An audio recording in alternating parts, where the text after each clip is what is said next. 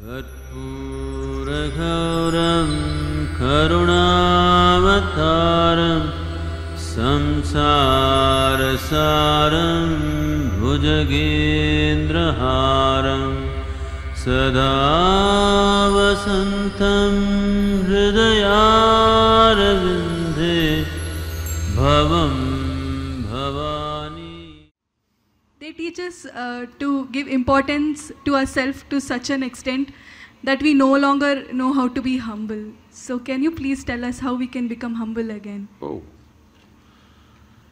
See, there is no need to be humble or there is a need to be arrogant. Now that you're asking me this question, let me tell you.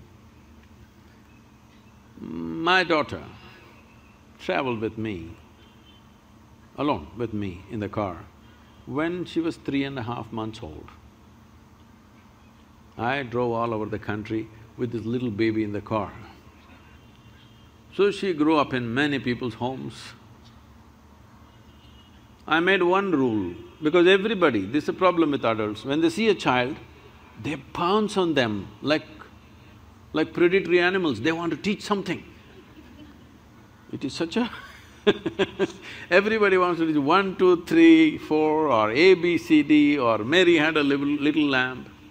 I said, see, I don't want her to know ABC, 1, 2, 3, nor do I care whether Mary had a lamb or not. So nobody… one rule is you can play with her, nobody is going to teach her anything. So she grew up happy. By the time she's 18 months, she was fluently speaking 3 languages because nobody taught her anything, she's listening. She is not chanting Mary had a little lamb. No rhymes, no language, no mathematics, simply life. I thought I'll never send her to school, but only reason was because, her age group is important. So, she went to school and when she was around 12 years of age, she came home one day, little disturbed about what happened in the school.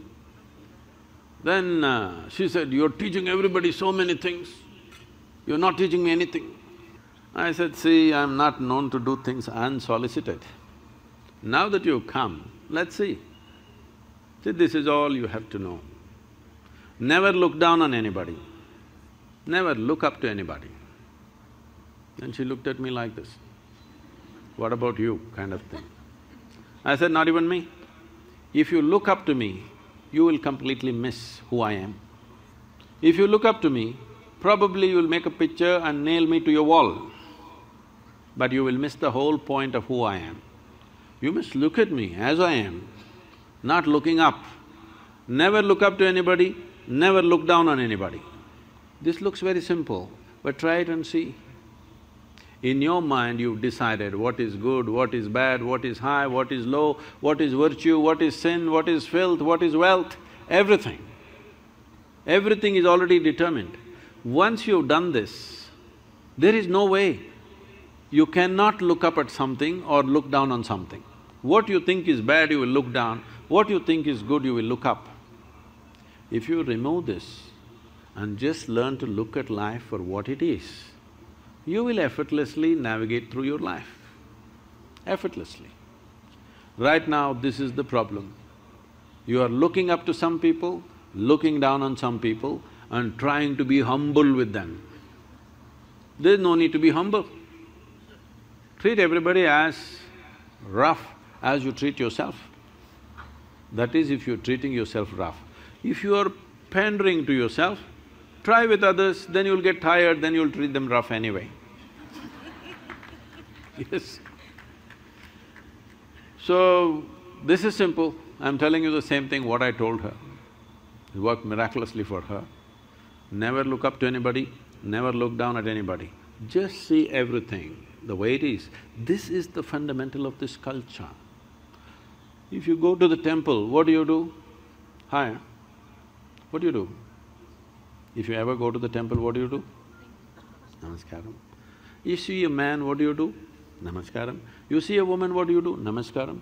You see a tree, what do? Namaskaram. You see a rock, what do? Namaskaram. A cow, snake, donkey, monkey. everybody namaskaram. Because fundamentally this is what it means. This is called Vairagya. Vairagya means… Vairagya does not mean giving up your life and going somewhere. There's nowhere to go unless you go with that guy, outer space, they're going to send you out with a one-way ticket, I believe. Otherwise, where is there to go? Wherever you go, it's still life, isn't it? So, Vairagya means this, literally means, Vairagya means beyond color. That means you become transparent. If you're transparent, every dimension of life can pass through you, but leaves you untouched. You can handle life to the extent you wish. What you can handle, you handle. What you cannot handle, you don't. But in your life, if you do not do what you cannot do, that's not an issue. But if you do not do what you can do, you're a disaster. The moment you think something is good, something is bad, somebody is high, somebody is low, many things that you can do, you will not do in your life simply because you think it's bad, simply because you think it's low or high or whatever nonsense. So in our lives, this is what is most important because it's a brief life. It's a limited amount of time for the human potential to flower. In this life, here if you're choosing what to do and what not to do, no, everything that you can do must happen. What you cannot do, it doesn't happen, it's okay.